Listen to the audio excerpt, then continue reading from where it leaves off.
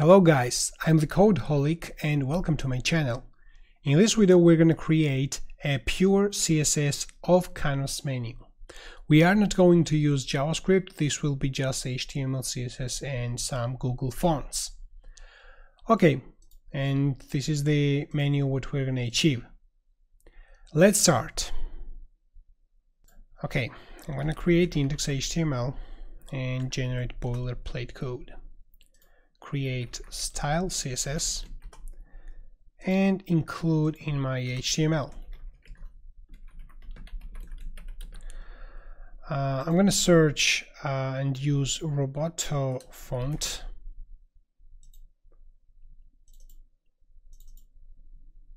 and select it.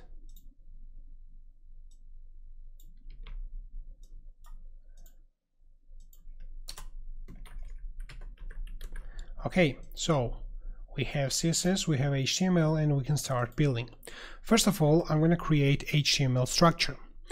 So we're going to have a one wrapper div which will contain everything. We're going to have header. We're going to have content and menu. Okay, and the content will basically have some lorem ipsum text. And the menu will have unordered list with li and a items. Okay, home, about us, and portfolio.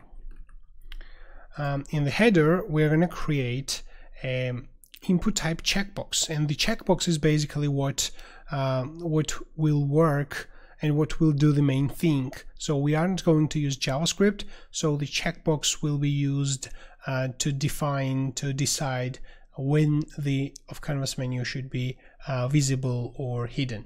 Okay, so we're going to create input type checkbox, which will have ID toggle, and I'm going to create also a label inside header. So I'm going to create this checkbox in the wrapper directly, and inside header I'm going to create a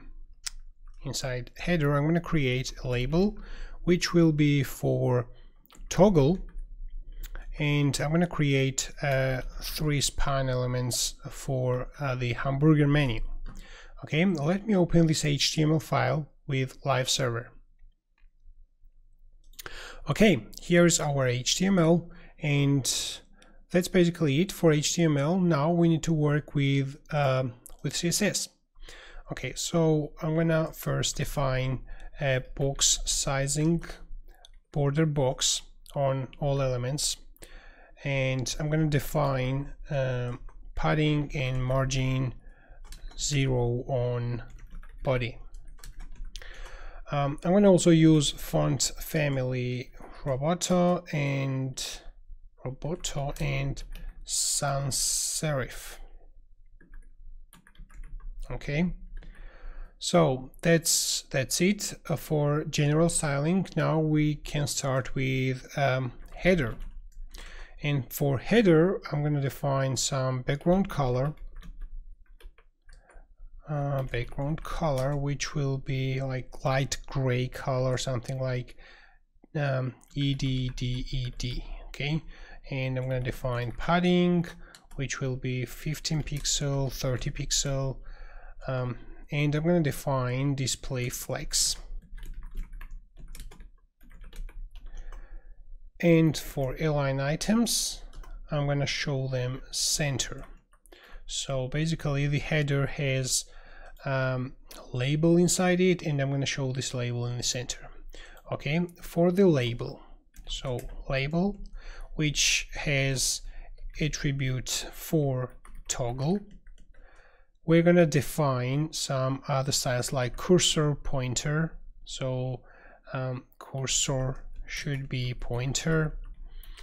We're going to display, we're going to set display flex also on this with flex direction column, so that the spans to be visible as columns. Okay, we will get back to the styles of this label, but let's start styling of the span elements. Okay, so for span we need to define, first of all we need to give display block, and we need to define height like 4 pixel, and background color also. This background color should be a gray color, something like 6C. Okay, and let's see the result. We don't see it. Okay, because we don't have maybe a width. Okay, so let's give it width, which will be like 30 pixel width. Okay, and here we see span elements, and let's give a little bit border radius to see it rounded, like 2 pixel border radius. And we need to give the height now to the label also, height 30 pixel. Okay, so height is 30 pixel.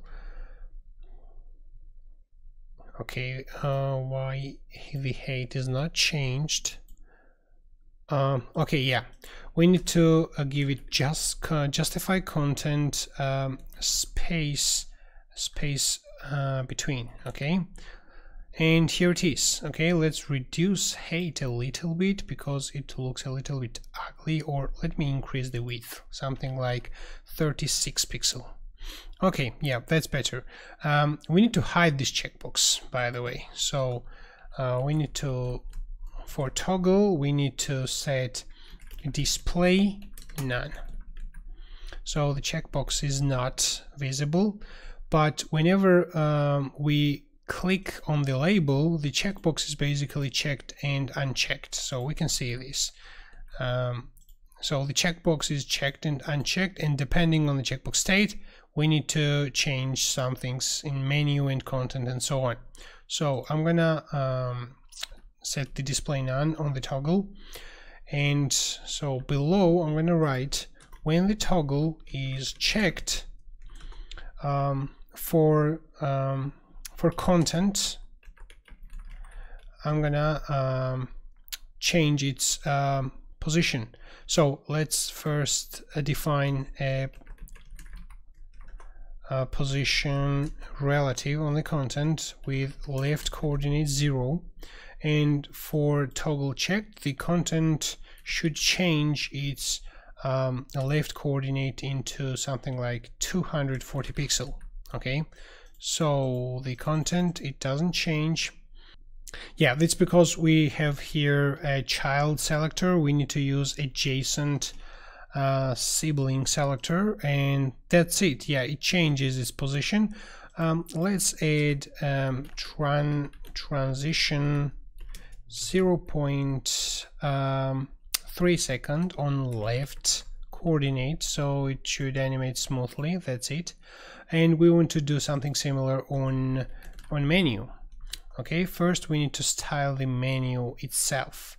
So the menu should have position fixed with a left coordinate 0 and top coordinate also 0 and bottom coordinate also 0, and we need to give it width 240 pixel. Okay, and let's give it background color something like bluish, darkish. I don't know, let's give it like 445566. Okay, I don't know where is this color. That's how it looks like. Okay, so this is the menu, and let's change it a little bit. I don't like the color. Let's make it more bluish. Okay, yeah, let's choose this one. Okay, and now we need to change the style of the unordered list. So for menu unordered list, we need to remove padding and margin, and this is how it will look like. we need to remove a list style, and let's move on list A elements. Okay, so we can use a direct selectors also right here. For A element, we need to set display into block and change its padding into something like 15 pixel and 20 pixel. Okay, and we need to change also color into white. Okay, so this is how it looks like. Let's remove text decoration and let's set it to none, and we need to define a hover color. Okay, so on mouse over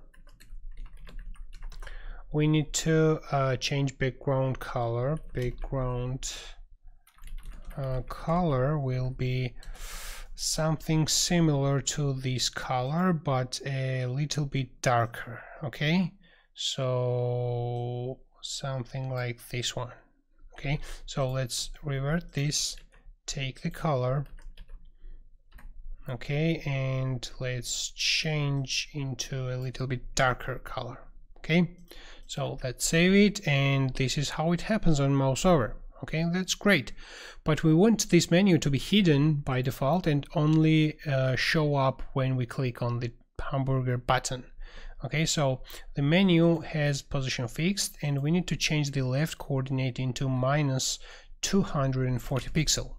Okay, and whenever the toggle is checked, we need to change the left coordinate of the menu also, as we do for the content. So left coordinate becomes 0. This is how it happens, and we need to add transition also for this menu to smoothly animate. Transition 0.3 second on left coordinate. Okay, let's refresh the page, and now the menu opens smoothly, and we need to show up this this hamburger button because to be able to close the menu also. Okay, so we need to change the position of the header also when the toggle is checked. Okay, we did for content, we did for menu, and we need to do the same thing for header. The header should have also position relative. Okay, let's define this. Header should have position relative, and the left coordinate should be 0, and we need to add transition. Okay, and when the menu is checked, we need to change the left coordinate into 240. Okay, so this is basically how it looks like when the menu is checked. So the menu is opened, click, menu is closed. Let's add a little bit more. Yeah, we don't have padding at all. Let's add padding here. Padding something like 30 pixel on the content. This is my content, so that the button and the content are on the same line. So I click it, and let's remove this horizontal scroll also.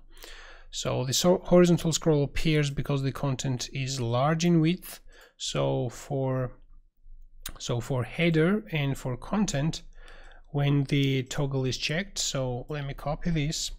So for header and for content, when the toggle is checked, we need to change its width. So width should be 100% minus the width of the menu. Okay, and this is how it looks like. Let me remove the developer tools, refresh the page. This is the page, menu opens, and yeah, we need to also animate the width. So for transition, here is the transition on the header and on content. So let's change this left into all. Okay, let's do it simply. So we have it for all. So menu opens, and I think that's all. So we have this smoothly animating of canvas menu with pure CSS. That's it, guys. Thanks for watching. If you find this video useful, hit the like, subscribe buttons, and let me know in the comment section if you want to see more videos like this.